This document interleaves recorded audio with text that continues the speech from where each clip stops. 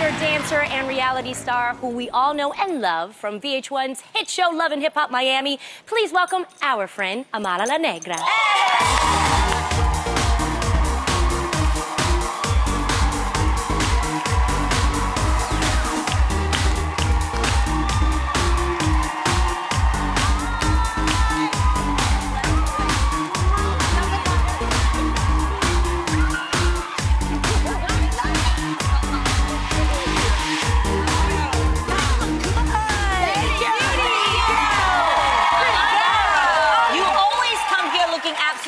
All the time. But you smell bomb too. No, smell me. Smell-o-vision. All right, let's dive right in. You are a girl, and you recently actually shared something that's pretty personal, and it was that you were homeless for 3 months. Yes. Number one, we'd like to know, how does that happen? And two, why did you feel that it was so important to share a story like this? I just feel that people sometimes can be so judgmental without knowing what you've been through and the reasons why you have certain personality.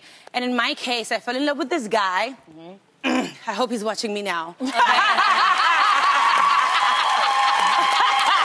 fell in love with this guy. Everything he told me to do, I would do. Long story short, he was my manager at the time. I didn't administrate my money. He would do everything. It's like, if you're hungry, I'll buy it. You want clothes, I'll buy it. Yeah. But he would never actually give me my money. Yeah. Wow. So then when he decided, to talk to my mom some type of way, she ended up leaving, and I had to leave as well. And, I lived in my car. I would park in front of supermarkets where I knew that there were cameras, and I would wash up and stuff, and nobody ever knew that I was going through it. Yeah, wow. Well, you've definitely come a long way because you ended up buying your mom her own home. Look at that. How did it feel being able to do that for your mom? It felt great. Everybody that knows me knows that I love my mother and I do everything to please her. So just knowing, obviously, as an immigrant, the dream is to be able to make it in America. Yeah. So I was like, you know what, Mama? I got you. I'm going to work hard. I'm going to buy you your house. That's right. Good girl. So, I love it. Not only does your mom live in that house, you live there also with your boyfriend. Yes. How is all that working, all y'all under one roof? Bueno, Mama, I'm very Latina. It's like a normal thing. You could be like 30, 40, and you still live with your parents. Yes. You know what I'm saying? And you got to stay because it be tough out here in the streets. Okay. Or you have your parents move in with you.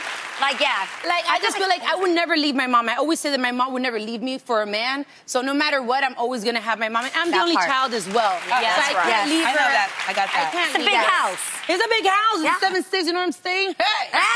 That's good. Okay, well, now you and MJ, your boyfriend, have been together for a year now. And recently I heard MJ threw down an ultimatum. Tell us about this. Yeah. Oh, my God. Everybody listen to this. So he said that he basically gives me 2 years to, get pregnant, and because he wants to have children. Okay. So he's like, I'm ready. I want to be a father now. Let's go. And I'm like, let's go where? So he's like, if in 2 years you're not ready to have kids, then And I was like, you know what? Then you know what, exactly. Yeah. So I don't know, I'm still trying to figure out that what part. Right. So are you ready to have kids? No! Okay. Well, what about getting married first? Why don't he do that first? Thank you. Beyonce said it best. If you like it, you should have put a ring on it. Do you guys talk about marriage? We've spoken about marriage and everything. We've only been together for a year. Yeah. I know that for everybody it's different. Sometimes you just feel like you're ready. But in my case, my career is my priority. And there's so many things I want to establish first before I have children because I want to be the best mother I can be. Yeah. And I don't feel like I'll be able to do that until I fulfill those things for me as a woman. Yes. Okay. And there is nothing wrong with that.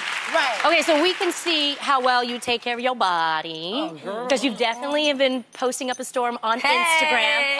Take a look at these poses. We have the pictures. What is going on here? I'm naturally very flexible. Can you tell? Really? Yeah. So there was a moment in time, that I was taking, I was doing yoga and all that type of stuff. And then I realized, wow, I can really do these things. And, they come in handy. No, for your body. It's good to stretch. It's good to stretch. I'm sure that these photos will caught a lot of people's eye. But another person who actually caught your eye, you guys were at the same place at the same time, was Martin Lawrence. Tell us about it. Oh, my God, Martin, are you watching? Oh, my God, I love you so much. Please, give me a call. I set up in your DM. I don't know if you saw it. Okay, but look. Okay. I'm actually doing the Latin version of Dancing with the Stars as a host. Nice. Fun. Okay. So he was there. Congratulations. Yes, thank you. He was there, and I literally stalked him outside the studio. Like, can I please take a picture with you? I'm such a fan. And then he was like, oh my God, I love you. I watch all the time. I'm like, you know me?